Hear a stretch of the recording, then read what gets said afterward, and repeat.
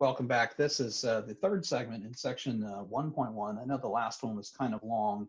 I was trying to finish up a specific problem, but I think we should, without too much difficulty, be able to finish the remainder of section 1.1 with this last segment. So as you recall, we had talked about, previously we had talked about some relationships between different angles, supplementary, complementary, and we were starting to delve into this idea of being able to name the zoo of different kinds of angles that will come up. Now, most of this is a setup to triangles and some measures of triangles and how those relate to the trigonometric functions, which is sort of later on down the road. But those are the examples we used are relatively simple. They will get harder, believe me. So this next little bit is talking about some different types of units. I know that some folks are maybe familiar with what's called the degrees, minutes, seconds. Probably the most thing you're familiar with is decimal degrees when it comes to measurements. So this is just kind of a little sideline in the textbook. It's something that is used a lot in industry, and in fact, gosh, I use so many degrees, minutes, seconds as a surveyor that it's absolutely ridiculous. I mean, it's almost second nature to me. However, for a student that's relatively new to this, it could be a little confusing.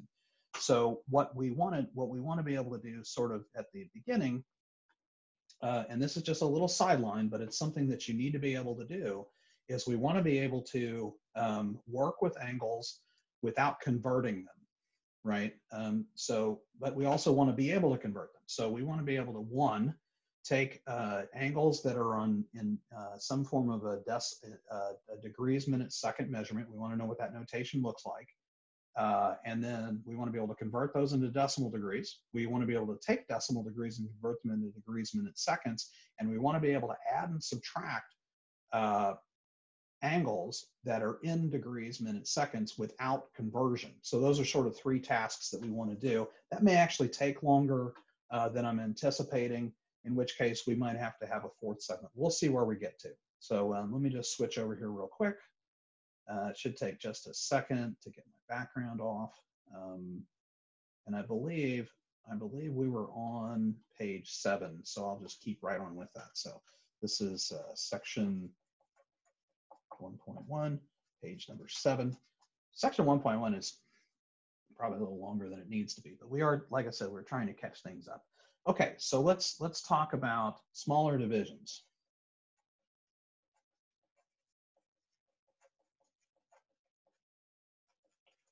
Of the degree. Okay, so some of this class is applied, and so maybe it's a good time to talk about how to convert just units in general. In order to convert a unit, you have to have an equality. There has to be some one thing is equal to another thing, and then you use basically you'll be multiplying things by 1, a ratio of these. So here's the connection between degrees and smaller units. So 1 degree is exactly equal to 60 minutes, and that's the symbol for a minute, arc minute. Sometimes it's used, the term arc is added in there so that you know that it's different than like a time division, even though it looks very, very similar. So 1 degree is equal to 60 minutes. 1 minute is equal to 60 arc seconds. And if you combine these two things together, you get that 1 degree is equal to 3,600 arc seconds, which happens to be, I mean, this is very similar to hours, minutes, seconds. This is how many seconds are in an hour, et cetera. Now, there's reasons, historical reasons why these numbers are used, but they're not, maybe this isn't the right place to be talking about them. So the first thing we want to be able to do by hand is we want to be able to add or subtract 2 angles in what's called DMS, degrees, minutes, seconds, shorthand. So let's try adding, let's say, for example, find Now here's the symbolism, 74 degrees, 32 minutes, 53 seconds, plus, let's say 28 degrees, 28 minutes, 17 seconds. Now, I will tell you from experience that it seems like the first time people do this, there is this uncanny desire to convert these to degrees, to decimal degrees. And the point of this exercise is not to do that. It's to actually do this by hand, add these two things together where they are in the actual units that you're working in. The reason being is you start creating round off errors and all sorts of things when you convert out of these. And this is not a major scale, but it's something that if you ever actually have to make measurements of angles in a large setting, this is probably how you're going to be working with them. So here's sort of the basics. It looks just like, you know, that old sort of long addition where you line things up.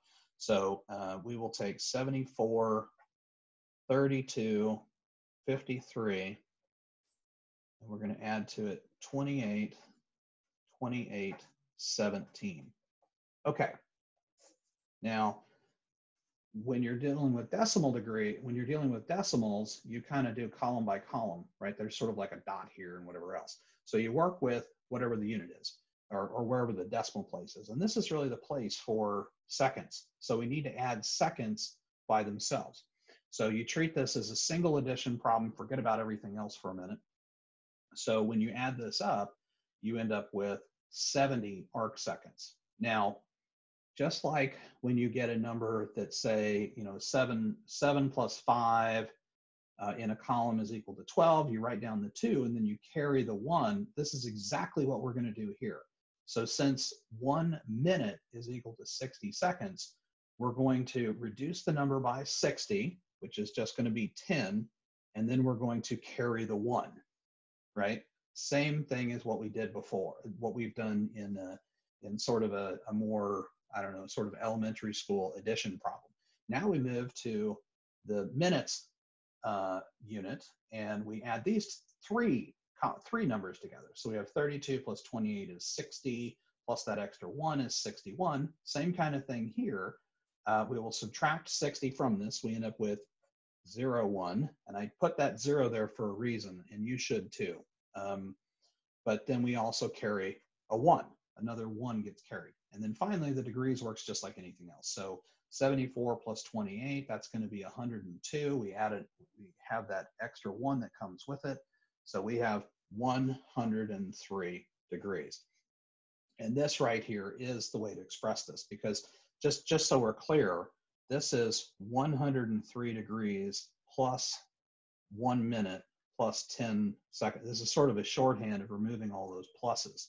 Now, by the same token, it seems like, I mean, it's deceptively, it's deceptive to kind of, you know, you think that you've got this all worked out, but I want to show you sort of a mathematical quip.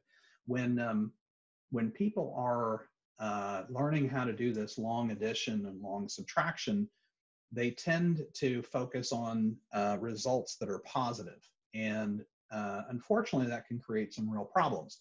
So if you work with subtraction, let's say, and I'll do this with a really simple problem, but let's say like if you wanted to subtract, let's say, oh, I don't know, let's say 27 from 14.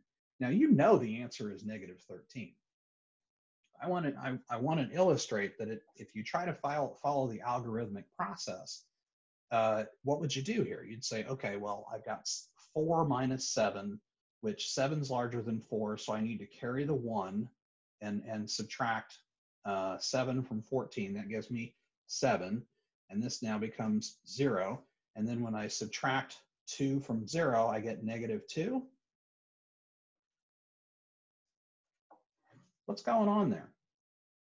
Well, it turns out that the algorithm for doing subtraction doesn't really work if the number you're subtracting is larger in magnitude than the number you're subtracting it from. Okay, so here's sort of an algebraic reality. If you have A minus B, I think it should be pretty obvious that this is equal to negative B minus A. Seems kind of silly, but this is true. So the algorithm that you remember from elementary school does not work when B has a larger value than A. It just doesn't work. However, you can do B minus A, which will give you a positive number, and then you apply the negative sign. So the way to really treat this problem is to say, okay, instead of that, I'm going to do 27 minus 14, and then remember that my result is negative. So when I do this, it becomes much easier to see that the answer is negative 13, right? Well, so negative 13, because I need to apply this negative sign, right?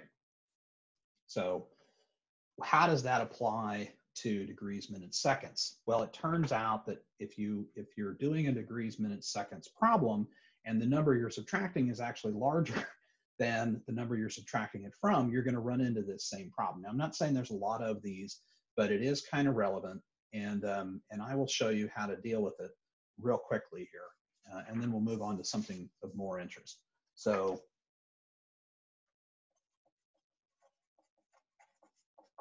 section 1.1 now, I think we're on page 8. So subtract the following.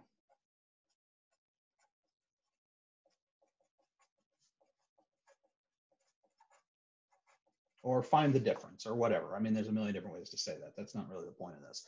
So let's say we want to subtract,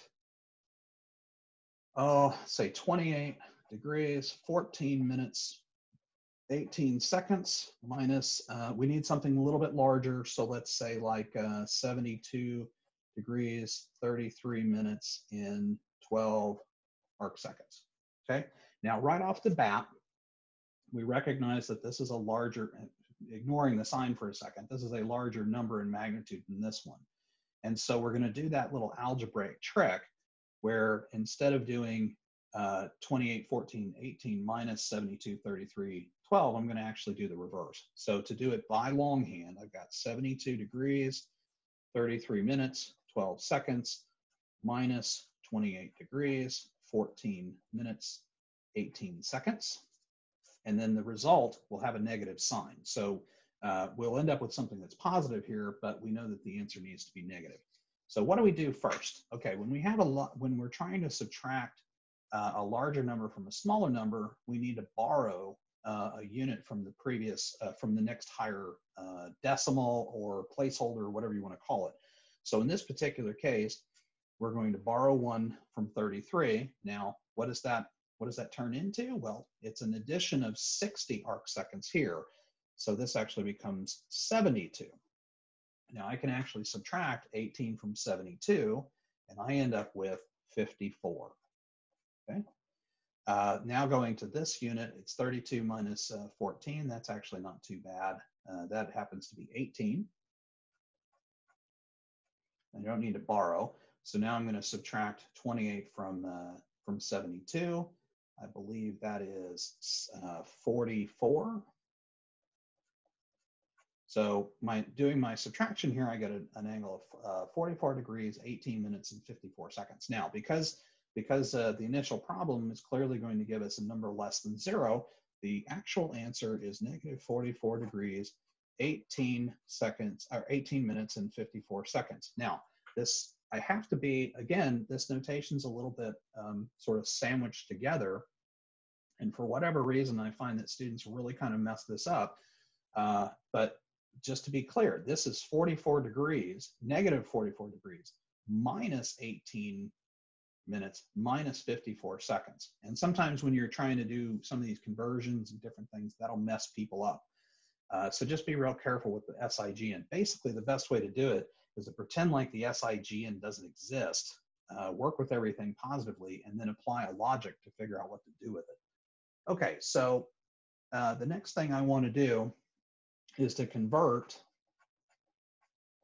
let's say, a decimal. Let's convert 13.8625 degrees to DMS.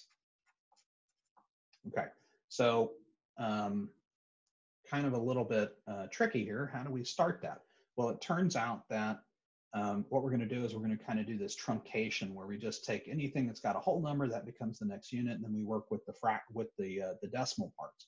So recognize that this is 13 degrees plus 0.8625 degrees, right? We kind of split it apart, and then we're going to convert this to minutes. That's kind of the process. We first split off the whole number with the remainder. We then convert the remainder into the next lower decimal. So I'm going to go ahead and kind of write that out here. Now, the way that we do conversions is you got to have a ratio where it's the unit you want to get into divided by the unit you're already in. So I go back to that equality where 1 degree is equal to 60 minutes.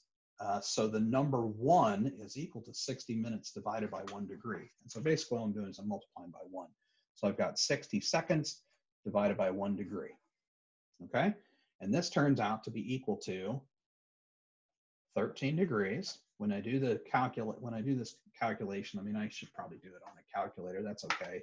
I don't expect you to do long multiplication for everything, but I do want you to be able to do this, sort of understand what's going on. So I've got 0.8625. I'm going to multiply that by 60 minutes divided by 1 degree. There's no reason to actually do that division by 1. And we're left with 51.75. So now I have another decimal, but this is now in a new unit, which is minutes. So I do the same thing all over again. I've got 13 degrees plus 51 minutes plus 0.75 minutes, and then I do the conversion to seconds. So this is 60 seconds divided by, 1 minute. It's the unit I want to get into divided by the unit I want to get out of. And this is a pretty simple calculation. This actually is 45. So this ends up being 13 degrees, 51 minutes, and 45 seconds. Now, we're going to sandwich this down to make it really compact because there's no need to put the pluses in there. 13 degrees, 51 minutes, 45 seconds. So there's the conversion from decimal degrees to degrees, minutes, seconds. And this process is repeated over and over again. Now, I could show you, and maybe I will, just let's do one that's maybe not quite so complicated. Let's find out here. The problem with degrees, minutes, seconds converting back is I often end up with repeating decimals, and I'd like to avoid that. But there is some subtlety to how this works. So let me just try one, just calculate one that works real quick.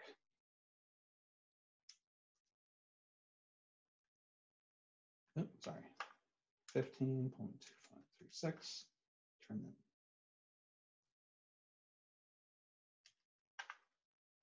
Let's try 15.2436. Okay, yeah. So convert 15 degrees, 24 minutes, 36 seconds to decimal degrees, DD. It's usually with it. And it's a symbol that's on your calculator, and it can be done very quickly, but we want to be able to do this longhand. So what do we do here? All right, well, first off, we're going to break this up into 15 degrees plus, well, you got 24 minutes. And of course, I'm wanting to get to degrees, so the unit I want to get into divided by the unit I want to get out of, right, plus 36 arc seconds. And again, it's the unit I want to get into divided by the unit I want to get out of. There's the equality. It's a new one, which we mentioned at the very beginning. And then do all the calculation. Now, again, I'm not really expecting you to necessarily do this longhand. 24 divided by 60. Okay, so 24 divided by 60 gives us 0.4. So we've got 15 degrees plus 0.4 degrees. And then this last one, 36 divided by 3600. Well, that happens to be 0.01. I don't even need a calculator to do that, but it's 0.01 degrees. And of course, we want to sandwich all these together. So this ends up being 15 degrees, or sorry, 15.41 degrees. Okay, so this is the conversion of this degree, minute, second into decimal degrees. So now you can add and subtract decimal degree or degrees, minutes, seconds. You always could add and subtract decimal degrees. We know how to convert a decimal into a degree, minute, second. And now we can convert a degree, minute, second into a decimal. Okay, so I think this is actually probably I'm going to need to go into another segment, even though it'll be relatively short, but we won't have nearly as many problems associated with it. It's just some concepts and some ideas. So I will just see you all here in the next segment.